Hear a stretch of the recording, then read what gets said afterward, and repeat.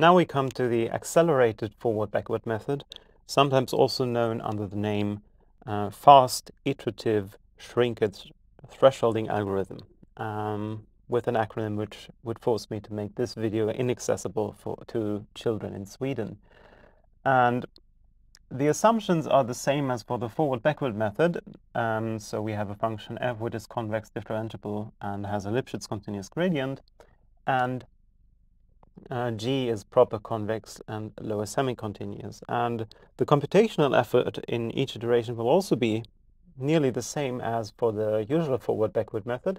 So we will use one evaluation of the gradient and one evaluation of the proximal point of g per iteration. And somehow magically we get a much better convergence rate. So it's not just a constant factor, it's just O of 1 over n squared instead of O of 1 over n per iteration.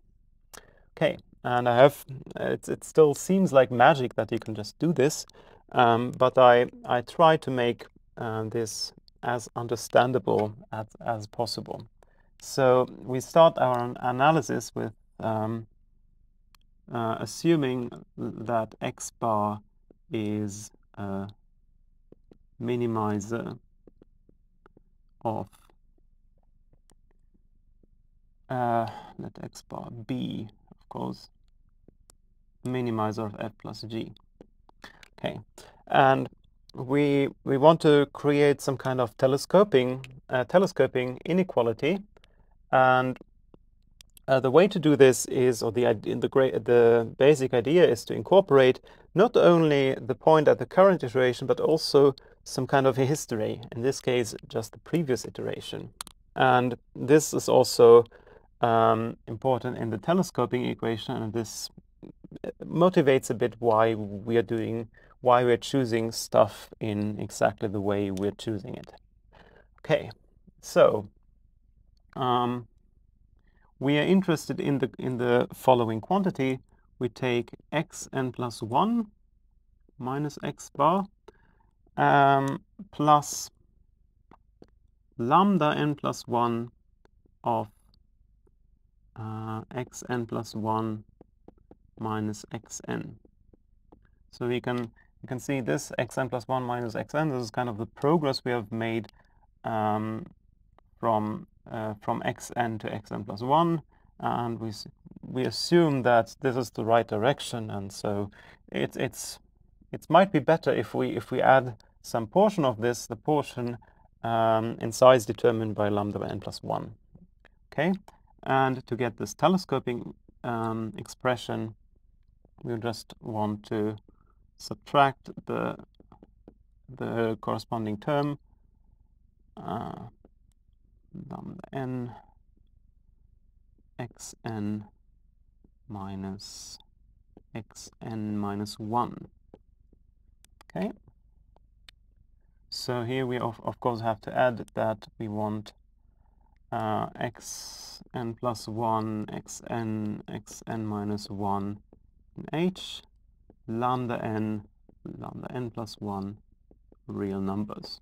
Okay, this is for now just some expression, and we want to see what we get here when we assume that we will get this telescoping expression in the end.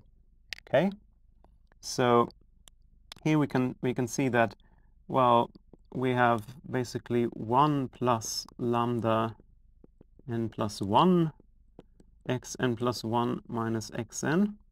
Okay, this is basically this. Now we have made an error, of course, and the error is corrected by just observing that we have minus 1 xn too much here, so we have subtracted lambda n plus 1 xn as we did here, but this is too much what we did, so we have to add the xn back, and then we take the x bar here, xn, and this will for now be unchanged. Okay, now we just use this the binomial formula. so that we get, well, 1 plus lambda n plus 1 squared, norm of xn plus 1 minus xn squared, first term, plus norm of xn minus x bar squared, second term, plus now the mixed term to 1 plus lambda n plus 1, inner product xn plus 1 minus xn, and xn minus x bar.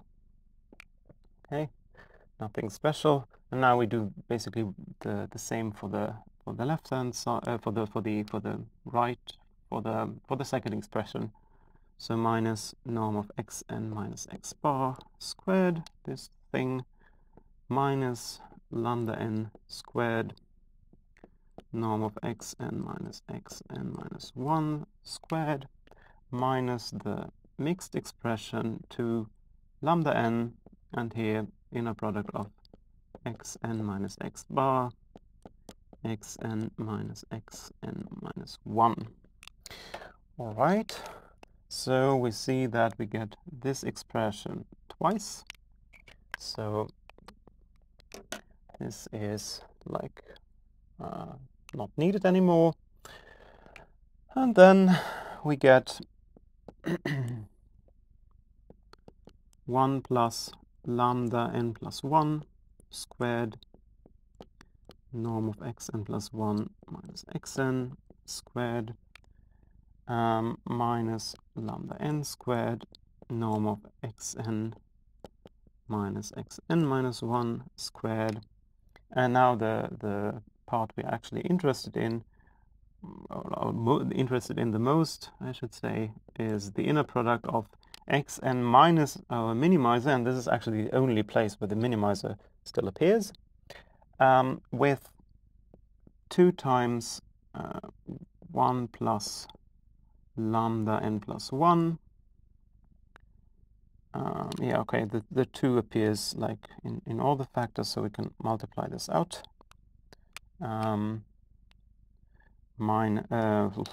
Sorry, I am not finished yet. So this is xn plus 1 minus xn. Okay, and here we have minus lambda n xn minus xn minus 1. Okay, this is the inner product, and now we have collected all the terms with xn minus x bar. Okay, so let's just yeah, of course, okay. Let's just now, for some reason, we want to have the xn plus 1 with a factor of 1 here. So we do divide the whole expression, or we basically take 1 plus lambda n plus 1 as a common factor out of the whole expression.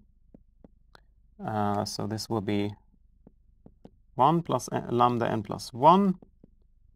And we still have 1 plus lambda n plus 1, xn plus 1 minus xn,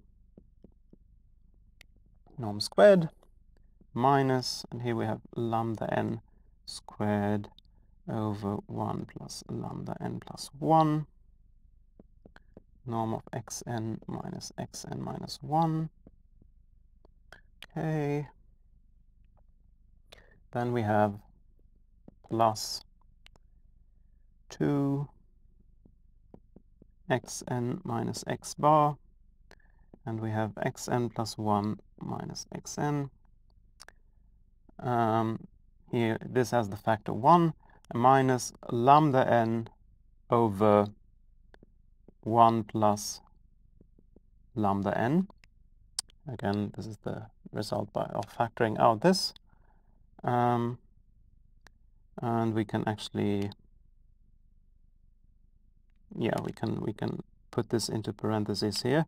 So then we have x, so we have plus, so we have minus xn and here minus lambda xn, so we have xn plus in the common parentheses. Up. Okay, and closing the inner product and closing these brackets here, and this should do it, I think.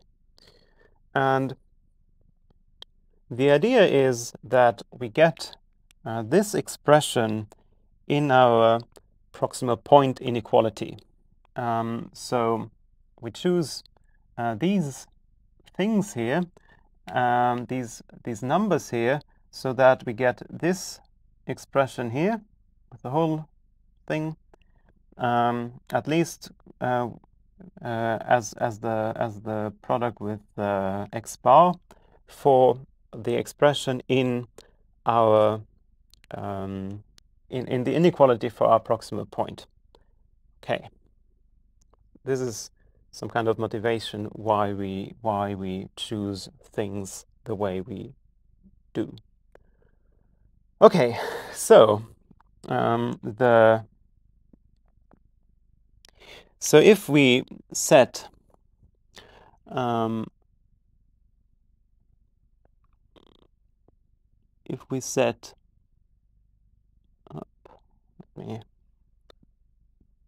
now I don't know this by heart. If we set yn just as like a new variable equal to xn plus lambda n over 1 plus lambda n plus 1, xn minus 1, and then xn plus 1 as the proximal point of gamma n g of, yeah, okay, we can let's choose gamma constant here. That's probably the most convenient. Then we don't have to worry about that.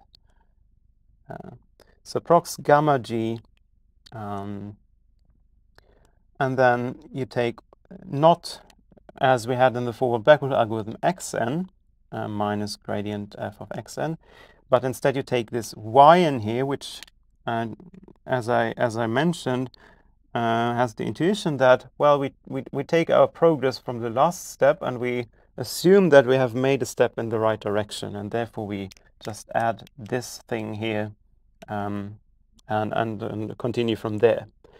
And this factor comes exactly from this goal of the telescoping sum. Okay, so gamma n minus yn minus gamma gradient of f evaluated at yn. Okay. So what do we have then? So in our proximal point algorithm, we can just formulate the inequality for x bar. So by the proximal point inequality, what do we have? Well, we can take g of x n plus 1 less or equal than ge of x bar plus 1 over gamma. Gamma is the step size here. And then you just take, well, yn minus gamma gradient f of yn, okay, minus xn plus 1. This was the inequality. And then xn plus 1 minus x bar. Okay, so if you just ignore the gradient of f here, then you see that yn was chosen in exactly the way that this, with the factor with the minus xn plus 1, therefore we wanted to have the factor 1 in front of the xn plus 1. I told you so. Is exactly what we multiply with minus x bar. And this is the big point here, why I wanted to have exactly this, so that we immediately are like yeah, well, that we immediately know what we have to put into our telescoping sum. Okay, let's just figure everything else out.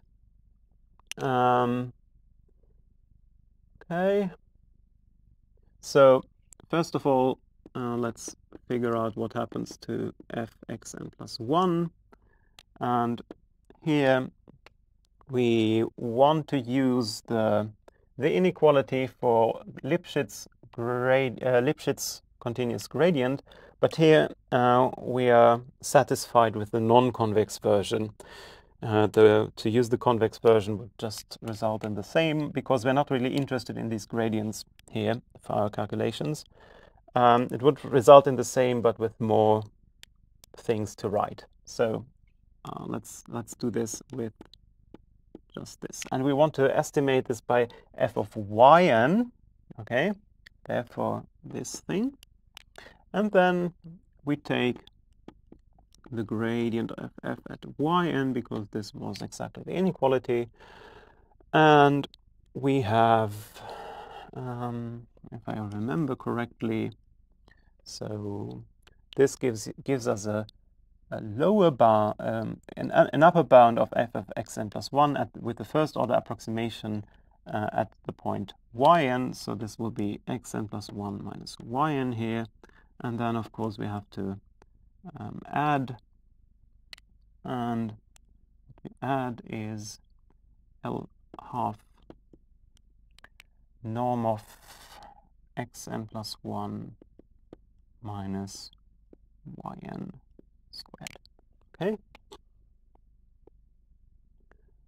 So here we have the Lipschitz property. And the properties of f I write for short. So this is the Lipschitz property, and at last we just use the convexity. Still, I told you we are not interested in gradients, so convexity is enough for us. So we don't have to use the refiner property for f right here. Okay, so we want to get an estimation for x bar. So this is guaranteed by just the first order approximation here. Okay, so first order approximation at yn is a lower bound for f of x bar. Okay, right. Okay, now we can collect everything here. So we see that f of yn, this is just a real number because because f takes real values. So this is something we can ignore. So we have f of xn plus 1 plus g of xn plus 1 minus f of x bar minus g of x bar. So just put these things on the left-hand side.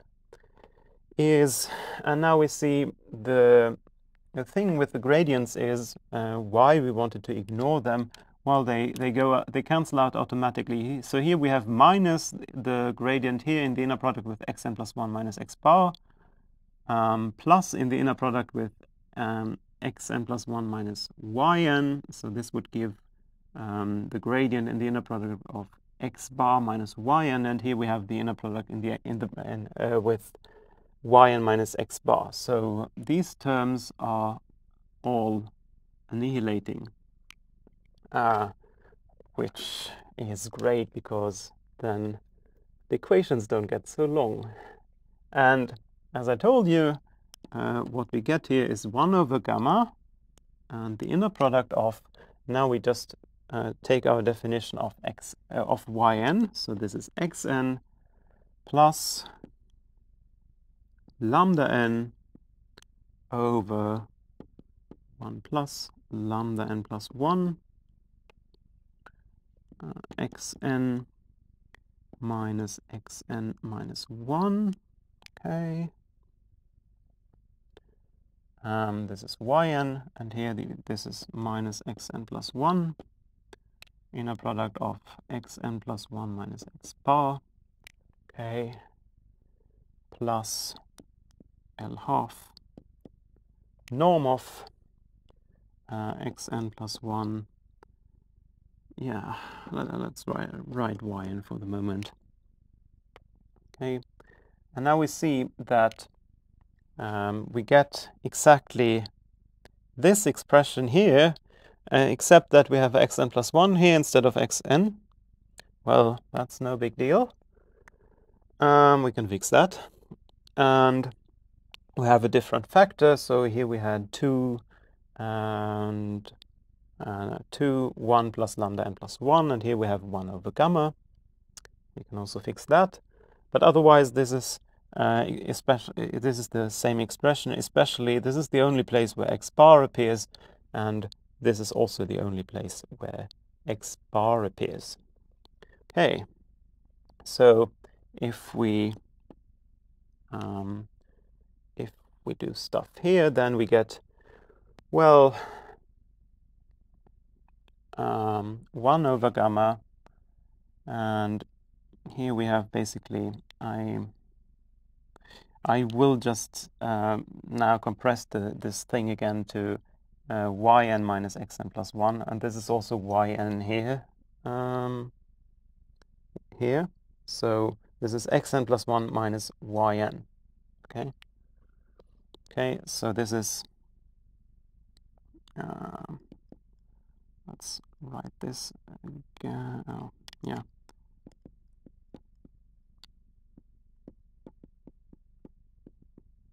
Okay.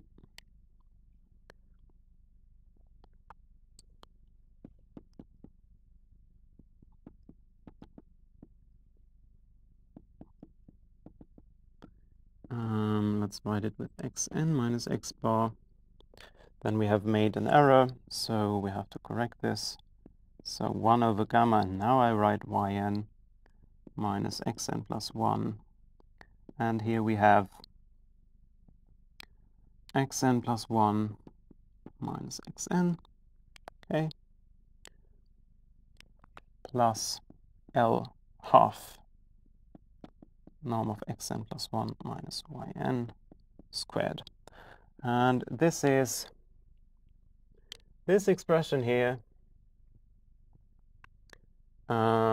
with the factor of 1 over gamma and also divided by 2 1 plus lambda n plus 1. Okay, so I have 1 over 2 gamma 1 plus lambda n plus 1. Okay.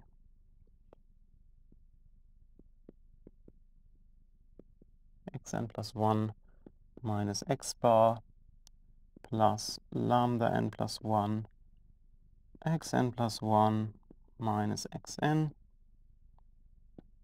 norm squared minus xn minus x bar plus lambda n xn minus xn minus 1. So this telescoping expression here. Okay. Just, I think we have to put a minus here. Let's just check this. So here we have, if we multiply with 1 over 2 gamma lambda n plus 1, then this has the correct sign. But we see that we have plus xn plus 1 here, and here we have minus xn plus 1. So this is actually the opposite sign. So we bring this inner product to the left-hand side and bring this to the right-hand side. And we all obviously have to correct our mistakes we made. So we have still 1 over gamma times 1 plus lambda n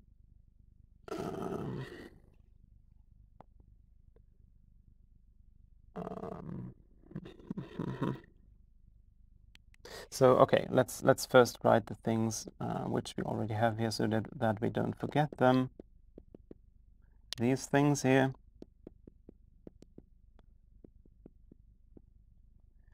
Plus L half norm of xn plus 1 minus yn. Okay. And now let's see which terms we need to keep from here. So these are only those two norms here. And we have brought this to the other side so that it switches sign. We have used this one, and then we just use these terms here. So this will just give us, so we multiply this with 1 over 2 gamma, so we also have to do this here. So plus 1 plus lambda n plus 1 over 2 gamma. Okay.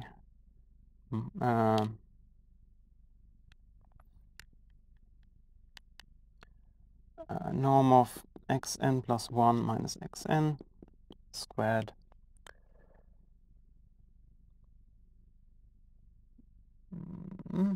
minus, and here we have lambda n over 1 plus lambda n plus 1. This is good already, because this is exactly the same expression which appears also here. So lambda n squared over 2 gamma